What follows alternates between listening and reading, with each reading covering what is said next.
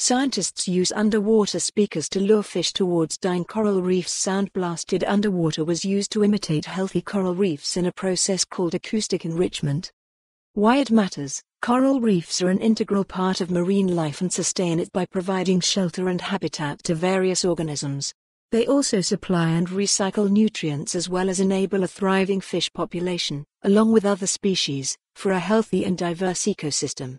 However, the rise in average water temperatures due to climate change has resulted in more frequent and prolonged coral bleaching events that damage their health, causing fish and other marine species to abandon them, a chain of events which scientists are now trying to reverse by blasting sound through underwater speakers near dying coral reefs to make them sound healthy again. One important part of the incredibly complex ocean life is the interdependency of coral reefs and their surrounding habitat, which, like many other things in nature, has suffered from the consequences of climate change. In a bid to revive this delicate ecosystem, scientists from the UK and Australia conducted a study that involved using speakers underwater near damaged coral reefs to make them sound healthy and attract fish, potentially kickstarting the natural recovery process of coral reefs and their dependent life forms. The location for this experiment was the Great Barrier Reef in the Coral Sea, found alongside the east coast of Queensland, Australia. The site is noted to have the largest coral reef system in the world that's 1,500 miles, 2,300 kilometers, long and spans an area of nearly 133,000 square miles, 344,400 square kilometers.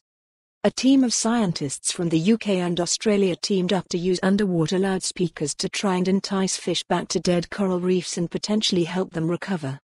Healthy coral reefs are remarkably noisy places. The crackle of snapping shrimp and the whoops and grunts of fish combine to form a dazzling biological soundscape. Juvenile fish hone in on these sounds when they're looking for a place to settle, said Steve Simpson, study co-author and a professor at the University of Exeter, UK.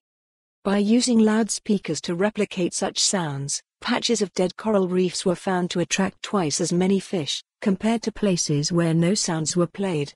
These returning fish, says lead author, Tim Gordon, could help in the recovery of this ecosystem by giving those degraded patches of coral a chance of new life.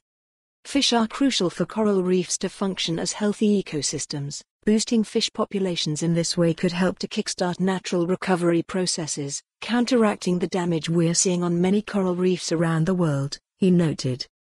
Of course, attracting fish to a dead reef won't bring it back. For more on this story, visit the news article link.